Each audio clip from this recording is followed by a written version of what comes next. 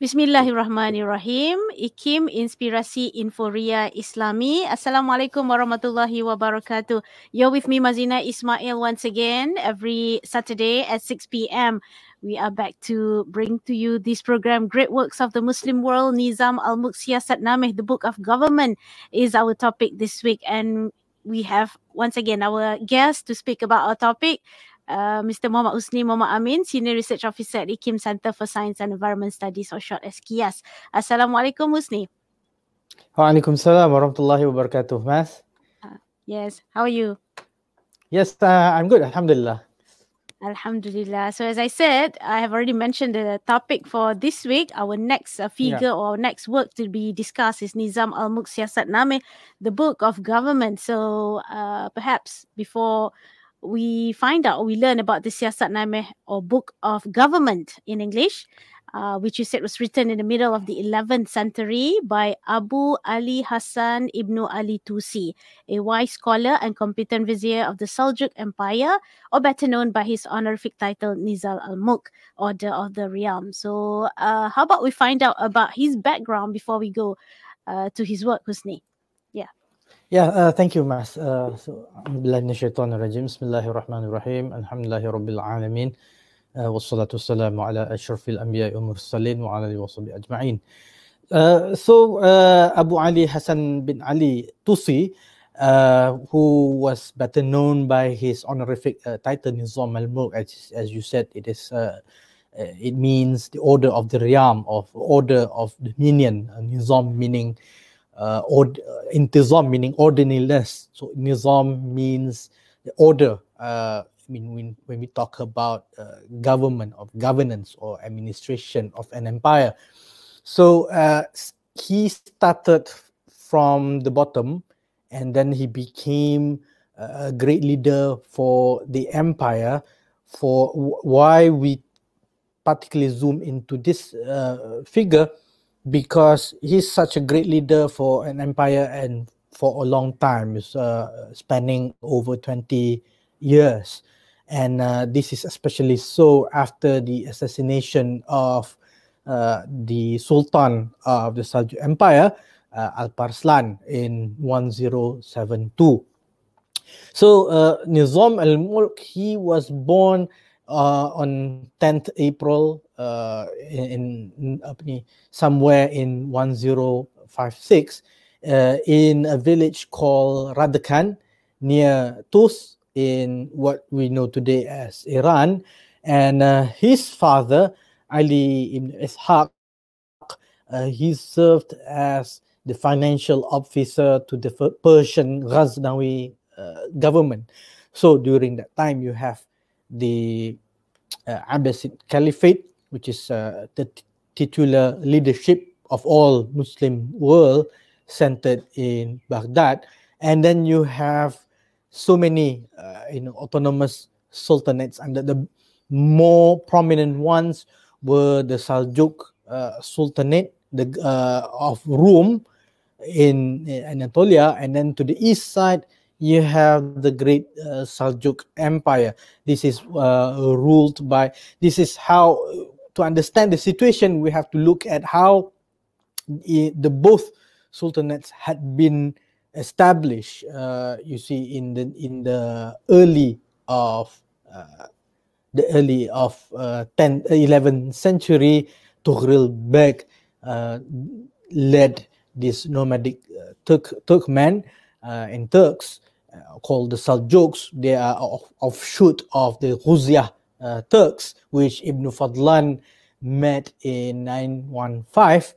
So they had been conquering the eastern part of Anatolia. They were roaming there, and then this is to the eastern part of Byzantium, of Byzantine Empire, and then they installed Tughril Beg as their first sultan.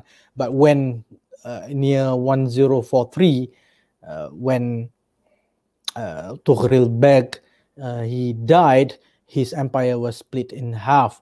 One was given to his son, and then the other part was inherited by his nephew Alparslan. and then Alparslan ruled together the Great Saljuq Empire with his son Sultan Malik Shah.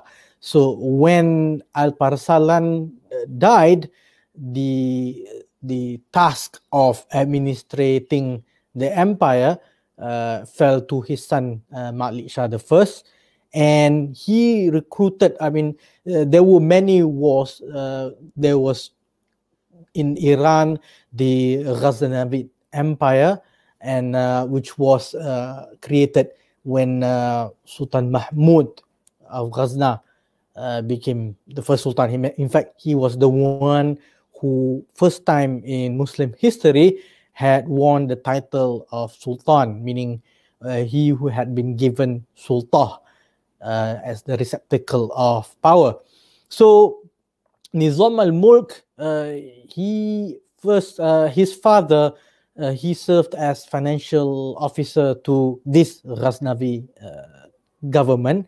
And then when the Saljuk, they defeated in battle the Ghaznavids in the Battle of Dandanagan in 1043, and they occupied Khorasan. They conquered many parts of Khorasan. This officer Ali, he fled to Ghazni, and Abu Ali Hasan, which later would become known as Nizam al-Mulk, he followed his father to Ghazni, and there he joined. He held his first position in government, and he remained there for say 3 or 4 years, and then he left the Ghaznavi palace, and began to serve the Saljuk, the Turks. So and then we know how it turned out. In 1085 or so, that was the peak of the Saljuk Empire. They began to encroach into the Byzantine lands, the Byzantine territories. During this time, Alparslan and Malik Shah, but before that even, they had managed to conquer large tracts of Byzantine lands. So with Nizam al-Mulk as the head of the administration, he dealt with domestic affairs. That left Alparslan, before he was assassinated, and his son Malik Shah free to engage their military element, the thing that which until to the point where they managed to defeat the Roman Byzantines at the Battle of Manzikert, where they defeated the Byzantine army and also captured its emperor. For the first time in history that the Muslims were able to defeat and capture a Byzantine emperor by the name of Romanos IV. So and because of that, Nizam al-Mulk, he gained prestige.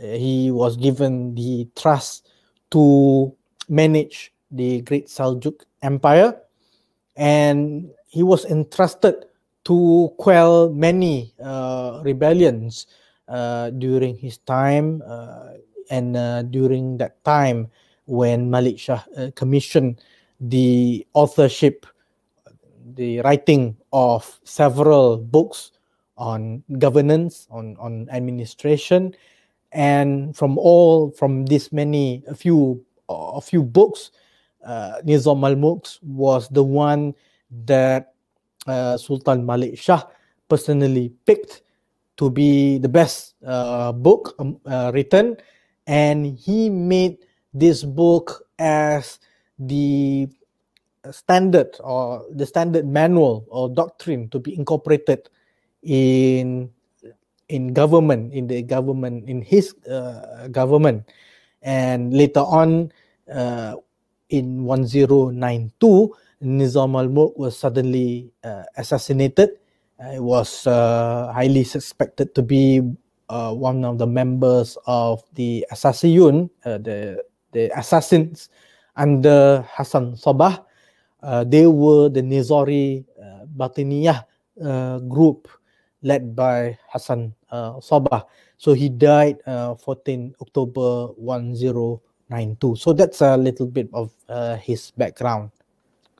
Thank you so much, Husni, for the interesting historical side and his background. So now, going back to his work, Siyasat-nameh, or the book of government. Besides that book, what were his other accomplishments? Is there any other? Yeah, of course. So after, like I said, he particularly shines, after Al-Parsalan was assassinated in 1072, and when Malik Shah succeeded his father, he immediately set Nizam al-Mulk. He retained Nizam al-Mulk as his vizier, or today we shall know as prime minister. So Nizam al-Mulk immediately, he was actively building a network of schools or colleges known as Madrasah Nizamiyah, and he invited top scholars to become head the Nizamiyah Madrasah, and one of these was the Venerable Imam Al-Haramain Al-Juwaini, who had previously been persecuted by Tughril Beg, because Tughril Beg was a Mu'tazilite and he doesn't like Al-Juwaini, who was an Ash'arite, to be teaching the tenets of Ash'ariyah.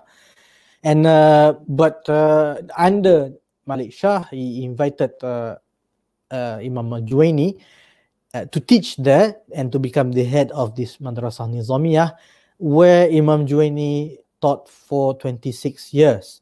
And it was during the time under the administration of Nizam al-Mulk that the madrasah had bloomed and continued to grow, so much so that later we can see that after 100 years, we can see that a traveler by the name of Sheikh Ali ibn Abu Bakr al-Harawi, he mentions in his travelogue called Kitab al-Shirat fi Ma'rifat al-Ziyarat, a book of directions or book of guide or guidebook to the knowledge of places that are worth visiting, that in Khorasan, in the whole of Khorasan, there were three cities best known for as learning centers for studying hadith and religious sciences, and these were in Herat, in today's Afghanistan, in Balkh and Sijistan. So we can see how the Madrasah Nizamiyah's network had branched out. So it's really influential. It was very prestigious in whole of Khorasan as well as the Great Saljuq Empire. So in the year 1091, this is after some time, after 6 years after Al-Juwaini died, Nizam al-Mulk, he encountered the great Imam Abu Hamid, Muhammad al-Ghazali, who previously was one of the students of Imam Juwaini. He met him at one of his mu'askar or military encampment. So Imam Ghazali was a rising star in Ash'ari Sunni scholarly circles, and he was traveling from places to places, and one of the places that he ended up was the mu'askar of Nizam al-Mulk. And there he was so impressed with al-Ghazali, and he invited him to now head the Madrasah Nizamiyah, to become a teacher and also a professor there.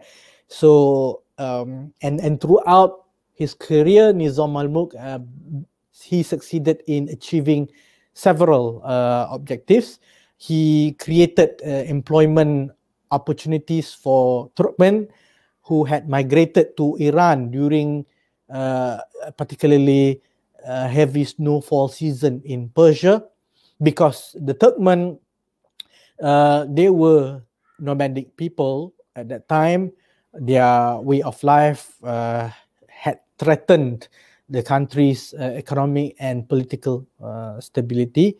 So he invited them. He created within this Great Saljuq Empire, opportunities for them, and also he successfully exhibited the power of Sultan Malik Shah in terms of organizing the strength and mobility of the army, and also he's shown compassion for the Sultan's opponents. That earned him some name there.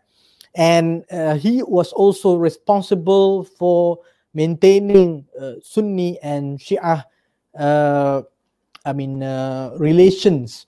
relations to the Sultan, and he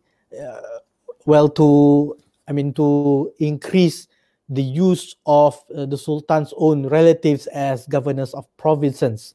So this made him very valuable to the Sultan. Remember that Malik Shah, he was Saljuk Turk, and Nizam al-Mulk was of Persian. So here we can see that not only the Muslim empires, they are multicultural, but also that they can accept somebody even from a rival empire, from the Ghaznavids, to come and serve a particularly important position in the government. They do not. This is somewhat somewhat very advanced political thought. Normally, you don't invite somebody from a rival group and become your administrators for fear that he might sabotage your government and administration. But here, because Al-Parsalan and Malik Shah, they were really good judge of character. They can see somebody's worth in administration, the skills that Nizam al-Mulk had. So that's why they retain him, and they were right to do so, because when we see in the history that another accomplishment of Nizam al-Mulk was he prevented disputes over the inheritance of Malik Shah. Remember that Malik Shah was Tughril Beg's nephew, not his direct descendant.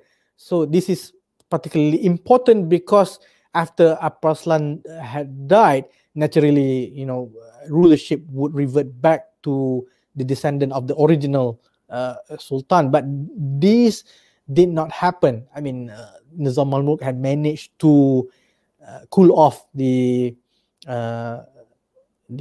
tension between the rival ruling families, and at the same time, he managed to maintain, create a good relationship between the Great Saljuq Empire and the Abbasid Caliphate, where the Caliph of all the Muslims resided. So because the Caliph is not only just a political ruler, but he's also the religious and spiritual leader of the Muslims. So apart from, although we can see that although Nizam al-Mulk did not write many books, he himself was a accomplished Shafi'i scholar, but we can see his great works, other than a written book. He had many accomplishments with regards to politics of his time. Mas. Right, interesting. Yeah. Now, as you have done, in our previous episodes, would you give us also this time a brief rundown of the Book of Government?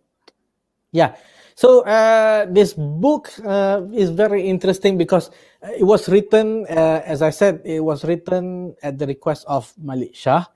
And Nizam al-Mulk had written this work, had prepared this work as a manual for administration and management of the country, because and in the particular chapter, he also addressed the issue of how we may look as his rationale behind writing this book, because with the business, with any business of governing or administering a large empire, you have enemies outside and inside the countries.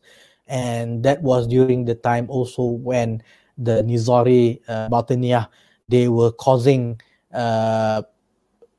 insurrection, they were inciting people to rebel, and so Malik Shah had requested people to produce books on government administration and troubles facing the nation. He commissioned also Nizam al-Mulk to investigate why were there many troubles, and why were people rising up. So and this book, it consists of 50 chapters. It concerns politics, religion, and various other issues, and also it is also concerned with guiding the ruler with regard to realities of government and how the government should be run. And it talks about also the proper role of soldiers, police. During that time, they were called shurtah, because they make sure that the populations adhere to the shurut, to the laws and regulations. Of spies, and here he mentions how spies should be used to not to harm the population, or not to eavesdrop, but to find out what were actually the problems faced by the subjects of the empire, the people, in their daily lives. And also talking about finance officials, because they were the ones who managed the iqta'at, or the assigned lands to the lords and the many military commanders in the region, in the empire. And also this book provides ethical advice, emphasizing the need for justice and religious piety in the ruler, because we can see in many, even Imam Ghazali's book on Council for Kings, you can see that there is a recurring theme, even they take from ancient empires, and these sort of anecdotes that emphasize on justice, gain currency with people like Nizam al-Mulk and Ghazali, because they knew that only with justice that can an empire endure, and with oppression an empire is only counting days to its destruction. And with regards to religious piety, they know that only a ruler who follows religious laws and maintains moral character, they will not transgress their boundaries. They will not commit oppression willfully, and they will take care of their subjects and people and protect them. And he sees, with regards to justice, Nizam al-Mulk defines in detail what he views as justice, and that people will be given their due.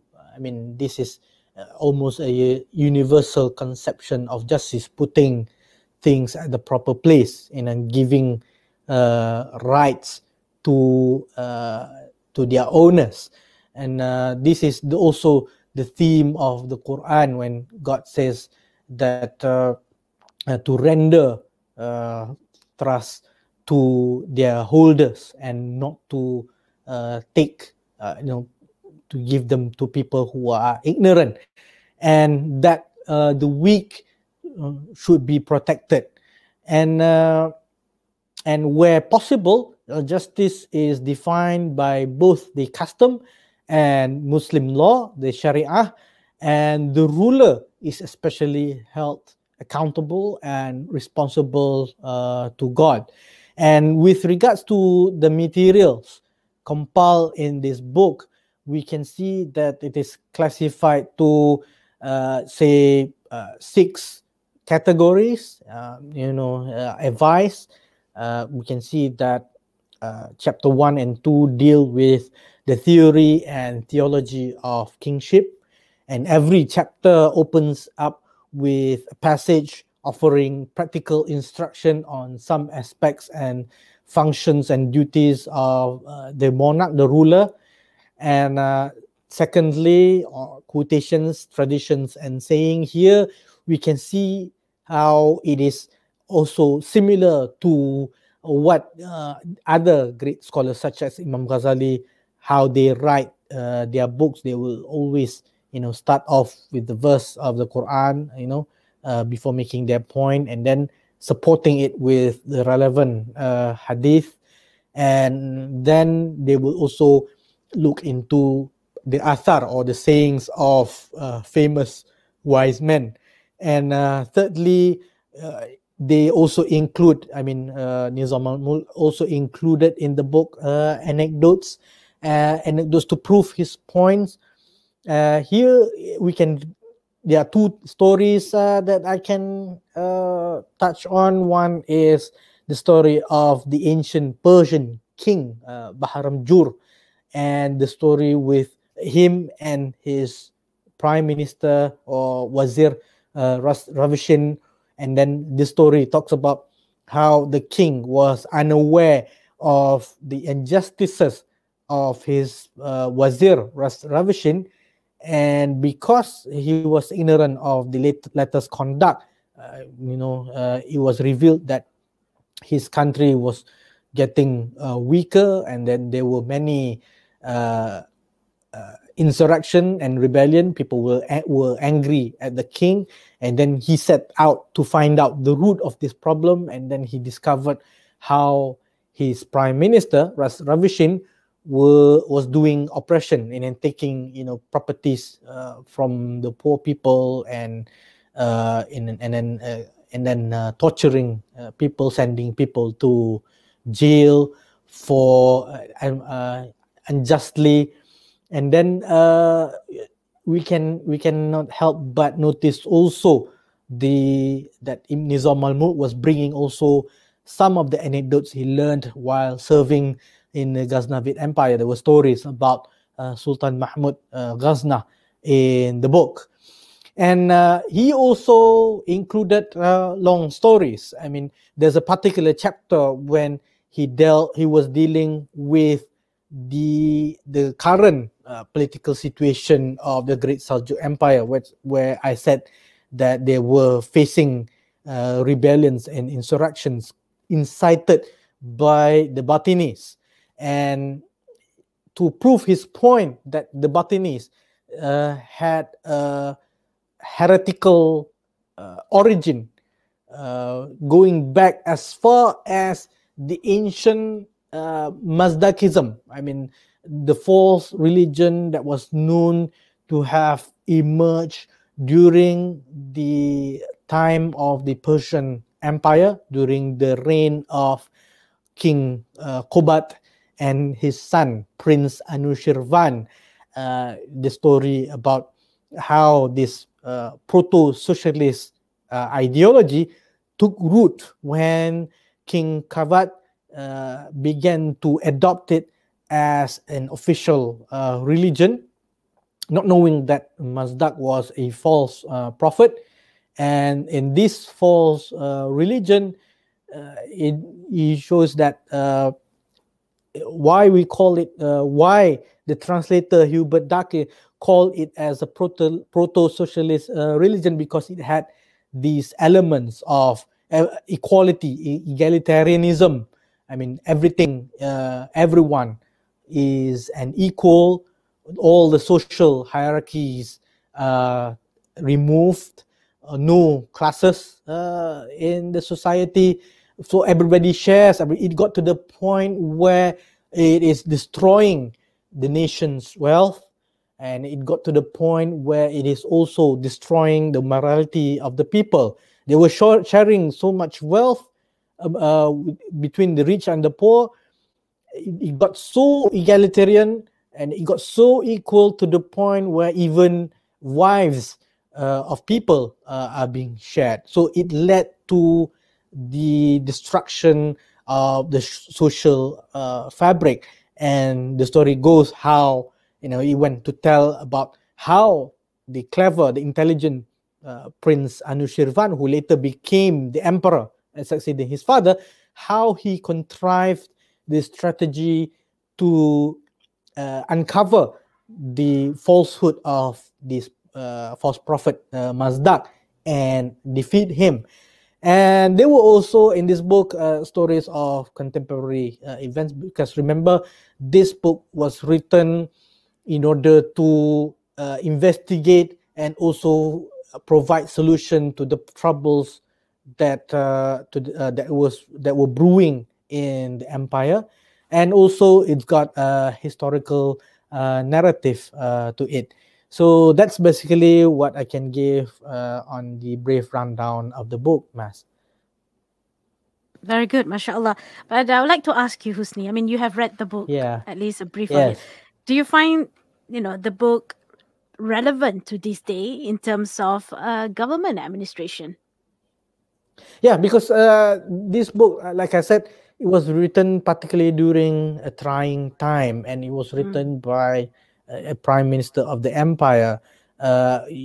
Because we can say that the proper position of the prime minister of the vizier in the Great Saljuq Empire, because like I said, he was the vizier for 20 years, and he knew, based on his long experience serving in the Ghaznavid government, and later on he brought that experience along with him and used that rich experience, his experience dealing with people, dealing with government officials, dealing with the Iqta system, the way that they divided lands to be administered by the various umara or military commanders, because they had such a social structure.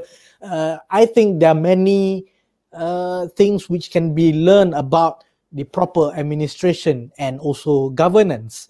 I think because proper governance is what is needed to govern a country. And this very much depend on knowledge, what you know about the people, what you know about the behavior of their behavior, and also the knowledge about the bureaucracy and the various government bureaucracies, agencies, departments, how they function, how to maintain a properly running machinery of a government.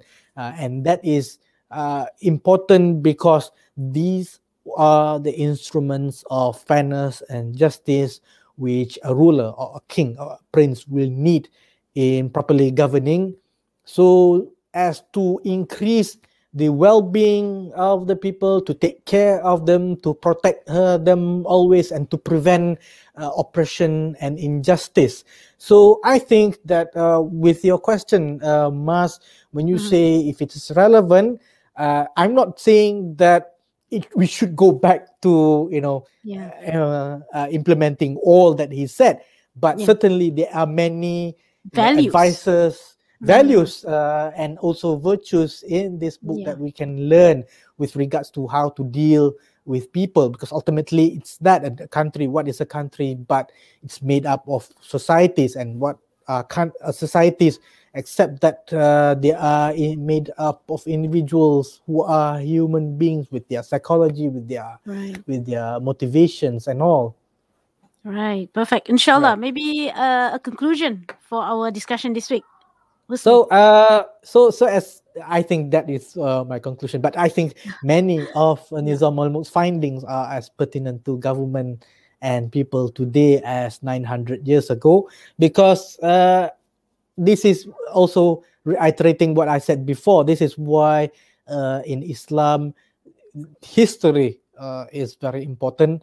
And there's also a chapter in the Quran called Surah Al-Qasas, because the Quran sees the history as a record of human actions and human behaviors, and these are repetitive, so they can be made into a science. If you look at history as a science, you have got the data, and then if you do the experiments, you are able to repeat this data. You run the numbers and you get a pattern, and from that pattern you can predict the behavior of things. If you do this, it will happen like result. So from there, we can use the science there in history as something that can provide us with foresight of future events, and to guide the society and the communities, and largely the nation. We can guide all of this along a desirable path and avoid doing things which would ultimately lead the country into ruin, into destruction, or into corruption. So this is how these are the major repeating or recurrent themes in this sort of work, which is classified as a mirror of prince, ensuring justice, putting things in the proper place, rewarding your officers, punishing the wayward people, and protecting the country. So that is my conclusion, Mas. Right. Thank you very much for your sharing this work on Nizam al-Mulk Siyasat-nameh, the book of government, in this program, Great Works of the Muslim World. We've been with Husni Mama Amin, and inshallah, we'll share again in the next topic with Husni. Yes, inshallah. Okay, until then, thank you very much, Husni, for your sharing. Assalamualaikum. Waalaikumsalam warahmatullahi wabarakatuh.